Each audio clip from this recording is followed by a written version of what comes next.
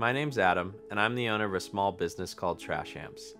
I used my background in engineering to build portable speakers and guitar amplifiers. I can see now, looking back, how fortunate I was to grow up in a family that encouraged me to figure out what my passions were early on.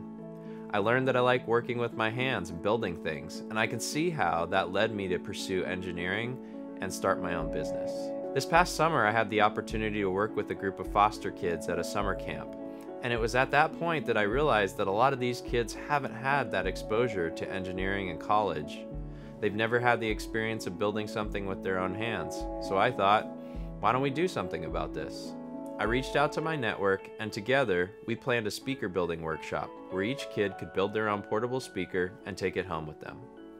My company, Trash Amps, provided the speaker kits and instructions. We partnered with Tech Shop in San Jose, a workspace where people can come and build projects themselves. We also partnered with Help One Child, a local nonprofit Christian organization that provides services to foster families. Most of the volunteers come from Garden City Church, a Christian church located in San Jose, California. Lastly, the speaker building workshop was made possible by the financial contributions of a few generous individuals.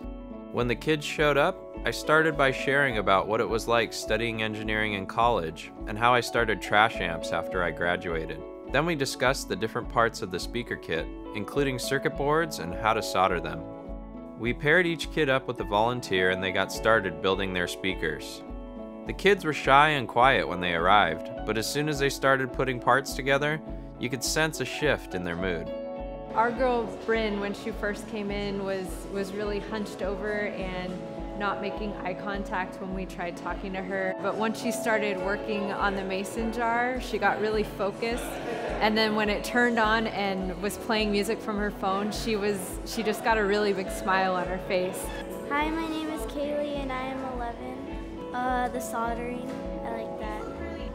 It was hard the first time, but then it got easier. This is like the first time I ever burnt something into a speaker.